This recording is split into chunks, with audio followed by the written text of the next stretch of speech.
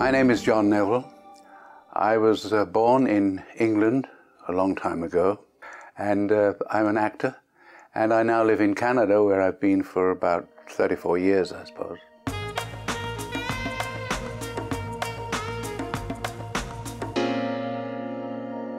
My idea of perfect happiness is to do what we do every winter, and we go to Mexico, where we have a little house. My greatest fear is being out of work, and being out of work for some time, so that one is frightened that one's never going to work again.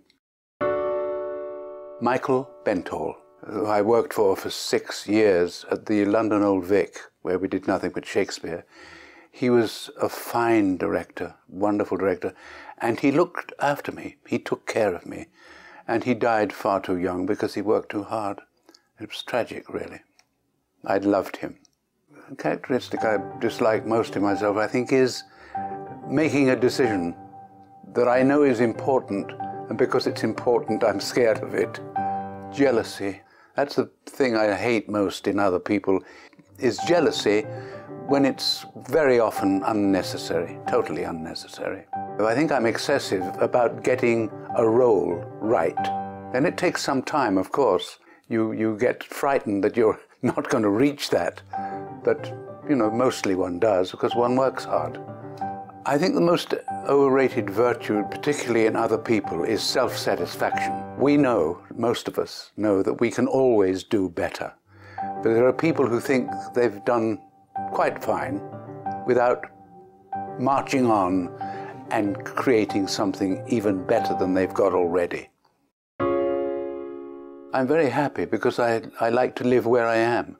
I think that this country is the most wonderful country in the world, and this city is pretty good to be in too. I love Toronto, I love Ontario, I love Canada. I think Canada is a great country, and I'm very, very happy to be in it. I think what challenges me the most is when I'm directing, which I don't find that an easy job to do. I love doing it because I know quite a lot about acting at this stage, but it's something that it's not easy to do, and it's wonderful when you get it right. In the past is being out of work, but I was lucky enough to be out of work very, very rarely. And now being out of work is like a nice holiday for me. Well, I think because of all the years I've worked, my voice, because my voice is very flexible, and I can produce perhaps more notes in my voice than an ordinary actor can, who's just done perhaps comedies. And I've done such a vast variety of work that I think my voice is, because I can use it and not overuse it.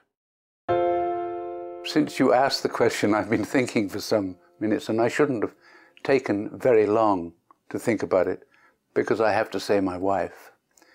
And it's not a possession, it's something that I'm very lucky to have. My ambition from a really very early age was to be an actor. And I was enabled to do that quite early by the mentors that I had, were so helpful and wonderful for me. And I wouldn't be the same man if I hadn't got those mentors. They were very important to me. I think without doubt, when I look back, my greatest achievement was doing all the plays of Shakespeare in 6 years. It was a wonderful experience, of course, but it was my training. I came out of that and I could do all kinds of things. It was really good training. The first thing I was asked to do when I'd finished those 6 years of Shakespeare, talking nicely, you know, was to play Alfie, to invent the role Alfie. And the critics were sort of astonished at it. Well, this guy is a classical actor. What's going on here? They didn't know that I grew up with a Cockney accent. and had to get rid of it. When I left England, people kept saying to me, you know, you would have been knighted if you'd stayed. And I don't particularly want to be a knight.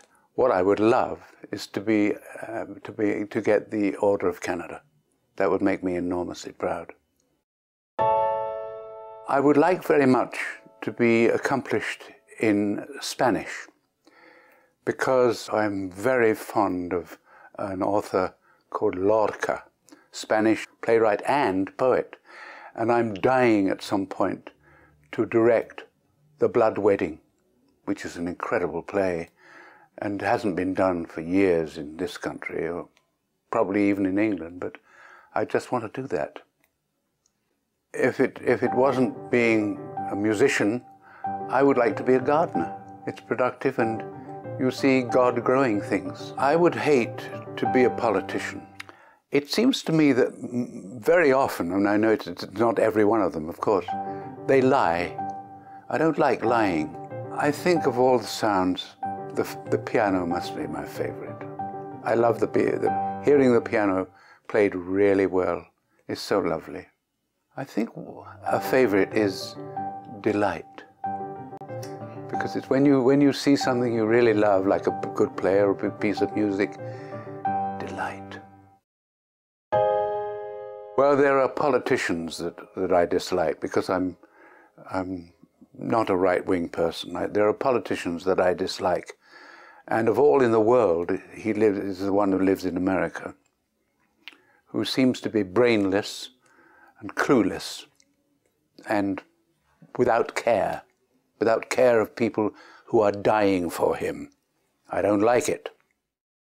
I think I'm okay. I'm satisfied. I've had a great career, even if I don't do anything else. But what I want to do now is to direct things that I really want to direct, which I think I can direct. I'm not saying I can direct every play, but there are things that I want to direct that I know are difficult to direct. My motto is really based on the words, I try very hard to be truthful. And you have to do that when you're directing young people, because they can sense lies so easily. Try to be truthful. I'm glad about that. No, but it's because I was after you, you know that. You didn't film that, did you?